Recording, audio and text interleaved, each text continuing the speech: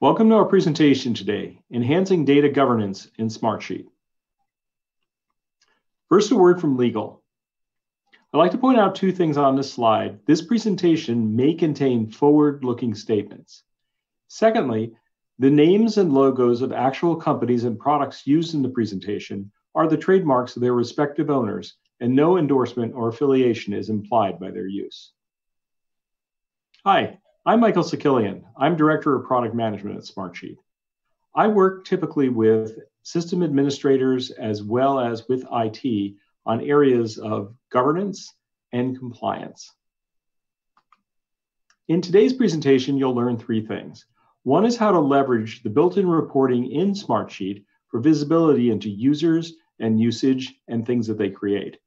Secondly, you'll learn how to enhance data governance through configuring Admin Center, as well as by adding a product called Event Reporting.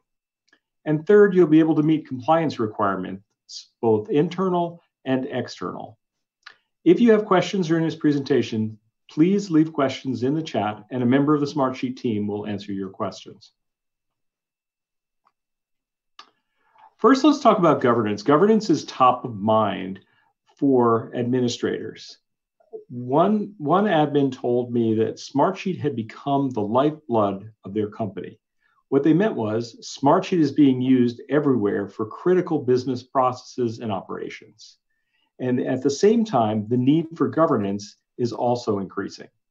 We tend to think of it at Smartsheet in four ways. One is visibility. How do we give admins and IT visibility into users and usage? How do we give them visibility into what has been created in Smartsheet?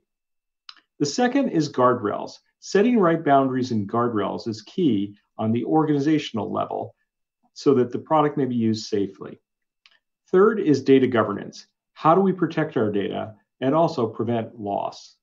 And the fourth is compliance. Compliance is increasingly a part of the regulatory environment that we have to deal with as administrators and as IT. How do we comply with our internal organizational policies as well as with external regulatory agencies? First, visibility. So Smartsheet has a lot of built-in reports that you can use for visibility. The first is the user list report. It is a list of users, both licensed users and non-licensed users, their roles, for example, system administrator or group administrator, when they last logged in and when their account was created. The second is the chargeback report, and this adds three fields to the user list report, specifically department, cost center, and division. So if you're looking to do reporting by department or see usage within a particular division, you can do that using this report. Note that this requires the directory integration feature to be enabled. This enables you, if you have Azure Active Directory, to provision and deprovision users in Smartsheet. It also provides alignment with your corporate directory structure that provides the data for this report. The third report is the Sheet Access Report. This is a comprehensive listing of sheets, reports, dashboards, and forms, and more importantly, with their owners and who they are shared to. It's important to note that these three reports are available only to system administrators and only through Admin Center. The fourth report that's useful is the activity log. The activity log is available on a per sheet basis. And what it will enable you to know is what are the changes that happen to a particular sheet over time. So for example, if somebody changes a cell, inserts a row or a column, or even views the sheet, you will be able to know who made the change and what the change was. And this is available on a per sheet basis and is available to the sheet owner as well as to a sheet administrator that the sheet has been shared with. So this is very useful if you have critical sheets and critical areas that you use and you need an audit log for, and you also want to see how these have changed over time. So taken together, these reports, which are built into Smartsheet, will give you the ability to have more visibility and insight into what's happening. Secondly, let's look at ways that we can configure Smartsheet and set guardrails and boundaries. The ones I'd like to bring to your attention are, First, the safe sharing list. For some companies, it's possible to share broadly with no restrictions on sharing. But if you want to have more control, you can also say, here is a safe sharing list. These are domains and email addresses that it's safe for someone to share with outside your organization. And you can specify this within Admin Center. This gives you more fine-grained controls over sharing and enables you to manage user behavior and set the right boundaries that need to be set. The other is attachment controls. So files can be attached to sheets, to rows, and with this feature, you can decide where the files can come from, whether that's Google Drive or OneDrive or from the user's desktop, or you can disable that entirely if you want to. It's also possible to enable insertion of images into sheets or to disable that function. It really depends on your internal compliance and governance needs. The last thing I want to call to your attention is publishing settings. So you can choose whether a sheet or a dashboard is published external to your organization or only internally within your organization. And this gives you more control. And all of these controls are within Admin Center under the security section. Next, let's talk about enhancing data governance.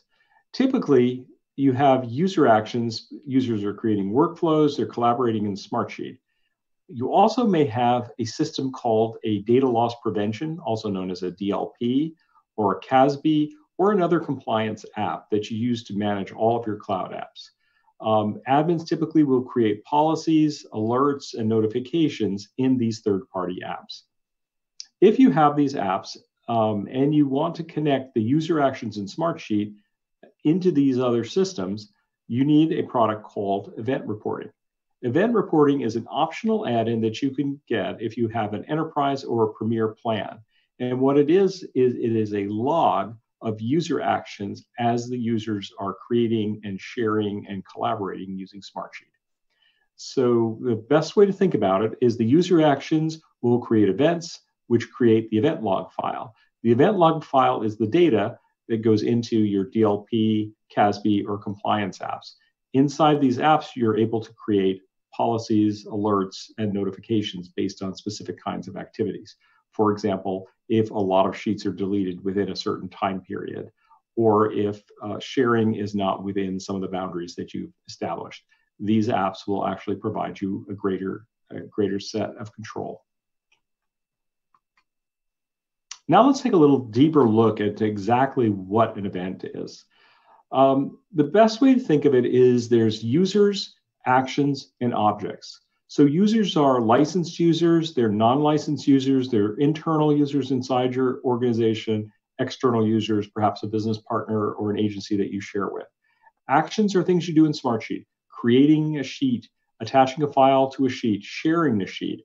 Objects are sheets, dashboards, forms, and reports.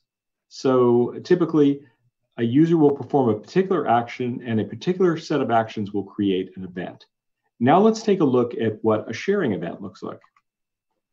So this is a look at the event log of what happens when a user shares a sheet.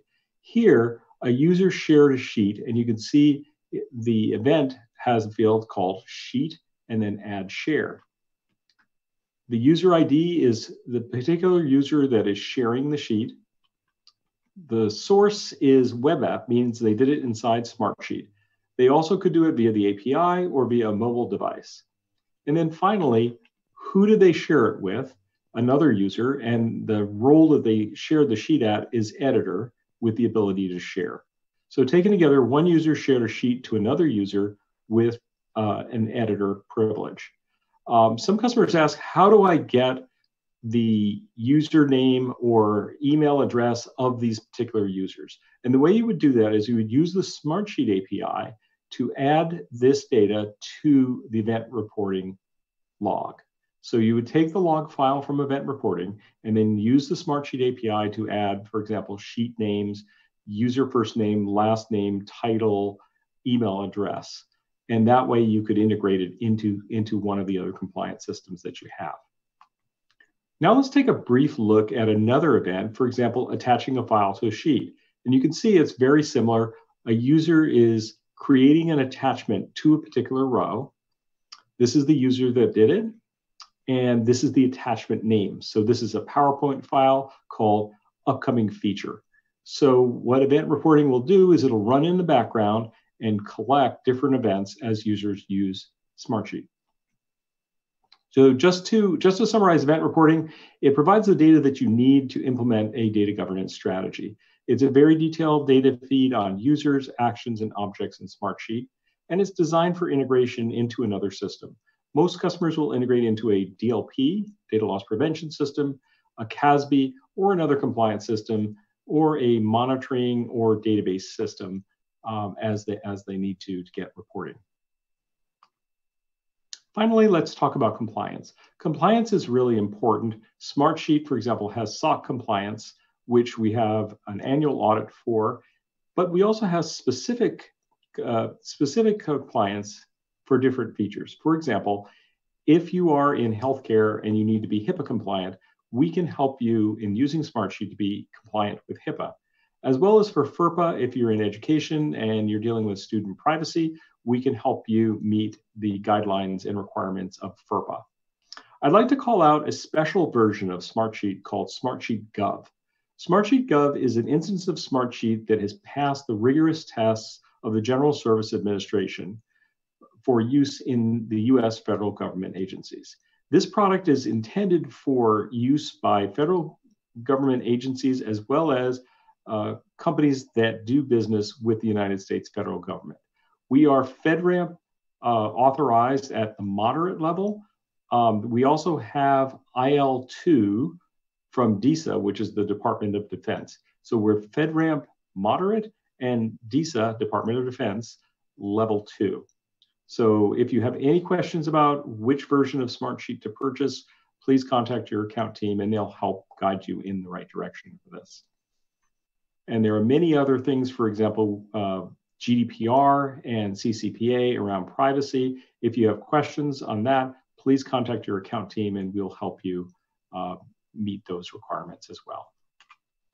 So summing up, just enhanced data governance, Smartsheet provides admins with visibility and also controls. So the first is use the built-in reporting to get the visibility that you need into users. Secondly, set the right guardrails and boundaries for users by configuring Admin Center for your particular needs. Third, add event reporting if you need advanced data governance, and also if you need to integrate with another compliance system. Fourth, if you have specific compliance needs, please contact us.